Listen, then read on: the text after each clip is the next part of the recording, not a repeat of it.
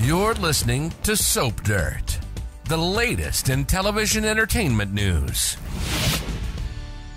Hey there, General Hospital fans. It is Belinda from Soap Dirt, and I have got your 2-week spoilers for GH. These run Monday, November 6th, all the way through Friday, November 17th. And oh my gosh, there is so much to talk about, especially given what happened on Friday of this past week on the 3rd, and then what's happening the following Friday. They are hitting those Friday beats really hard in November sweeps. I have so much to tell you guys about. If you haven't already, please reach down, click subscribe, and now we're going to dig right in. On Monday the 6th, Valentin is horrified. He is appalled. Charlotte has been shot. He is going to be at the hospital panicking. Anna shot his little girl. And if you had I don't know if I'm the only one who did this, but I paused Friday's final scenes and they were so dark, and I took a couple of screenshots and I lightened them way up. I'm going to show you guys one of them here in just a second. But if you look, they didn't do the lighting well to make this clear, but once you see this picture, it'll be clear. She had that black flashlight in her hand, and the light went out, and she was banging it. And when she turned around, when Anna did the freeze or whatever, she turned around, and so she had this black metal thing in her hand. And so with the light being behind Anna, I'm sure when she looked in, she saw somebody shrouded in black and that hint of black metal, which looked like a gun. It was a flashlight. People get shot all the time when stuff is in their hand, you know, and people think it's a gun. So it's terrible. We're going to see Anna panicking on Monday because she has shot her. She's going to call 911. They're going to get her to the hospital. Also on Monday, Finn is feeling a little unsure of himself, and Esme Prince has a serious chat with Laura Spencer. She tells her that she wants to move out of there, that she's really grateful, but she needs to stand on her own 2 feet, and she confesses to Laura that she's, you know, crushing on Spencer a little, and she needs to just get some room away from him. She needs some breathing room. And Laura agrees, and Esme seems sincere. She says she doesn't want to cause problems for him and Trina, and she needs to be out on her own, and Laura is very supportive. Chase says something he shouldn't have. He's got his foot stuck in his mouth, and Sam and Dante are both concerned. I'm sure this is about what has happened with Charlotte. And, you know, given that they're all worried about who's been targeting Anna, and then there's this Charlotte thing. So kind of it's all down to whether Valentin is going to come clean. I'll talk about that more in just a second. On Tuesday, Sam is thrilled because Drew Cain drops in on her and Scout, and then he takes Scout with him because he wants to spend time with her, and they go over so he can thank Alexis for what she did for him. Sunny is there to support Anna on Tuesday. Of course, she's horrified that she has shot this kid. But, you know, the kid is probably an arsonist, definitely a vandal, and was, you know, going through her stuff, had broken into her, technically not broken in, she'd stolen her keys. So, you know, Anna was on high alert. So this is all just very upsetting, and it's all going to be down to how Valentin handles it. Gregory helps Alexis, who is struggling with a morally gray decision. Robert Scorpio tries to explain himself, and Curtis gets some advice. Wednesday, November 8th, Austin is acting really sketchy. He's always acting sketchy. By the end of this week, he's going to wind up just going to the cops to confess because he's worried what Mason is going to do. He's, you know, worried about Ava. He's sick of being under Cyrus's thumb. What I'm curious about is what all he's going to confess. Is he going to confess all of it, that he's been under Cyrus's thumb, that he's been doing these, you know, off the book surgeries, that he saved Nicholas, that Mason kidnapped? I'm just very curious because there's a lot he could confess, but he might end up in really bad trouble with Cyrus, but maybe he doesn't even care.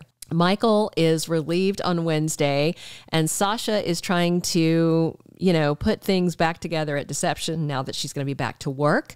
And Tracy has an announcement. Plus, Sunny has some shocking info for Ava. And I'm sure it's about Cyrus and Austin and Mason. Then we're on Thursday the 9th. Dante catches up with Anna and Sonny and fills them in. I'm sure this is about the shooting investigation. And Olivia leaps to action. It looks like Ned has an accident, and we're going to find out the result of that on the following day. Spencer is very upset at Laura because he overhears her talking to Esme. Esme's been apartment hunting. She found something that she thinks will work for her. Laura is supportive and encouraging, and he feels like his grandmother is screwing him over by encouraging Esme's independence, and that's going to be a messy scene. Lois warns her daughter, and Valentin is cautious on Thursday.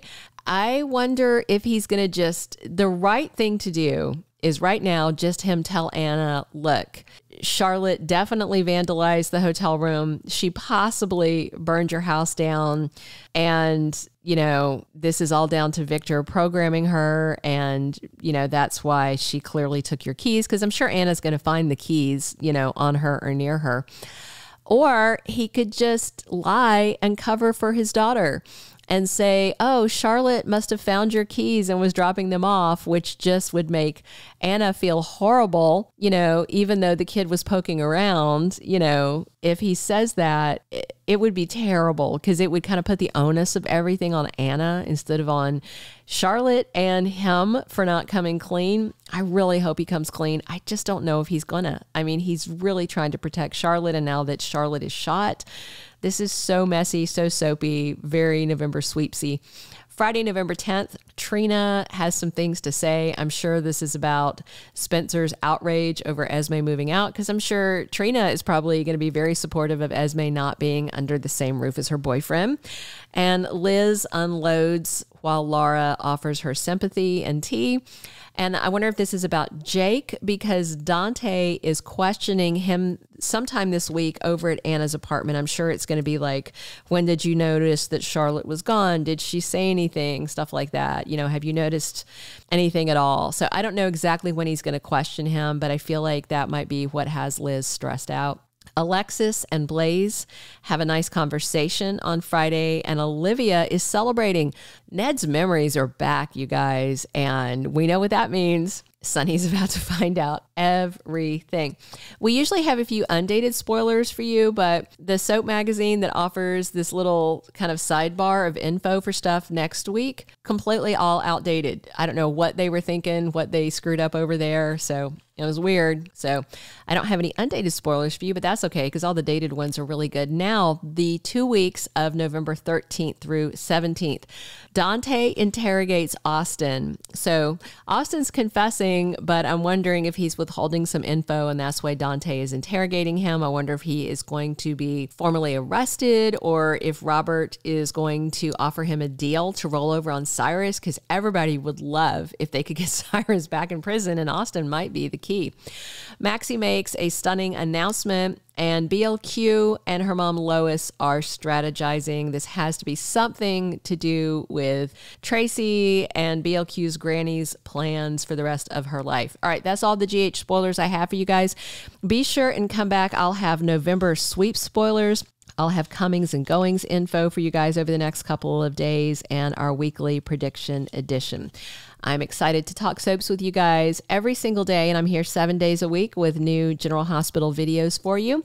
Please click subscribe if you haven't already. Definitely drop your comments on what you're excited to see these 2 weeks. By the time these 2 weeks are done, we're only going to have I think 3 episodes of sweeps left after these spoilers all played out. So big stuff is coming. Be sure and come back here soon. This has been Belinda from Soap Dirt.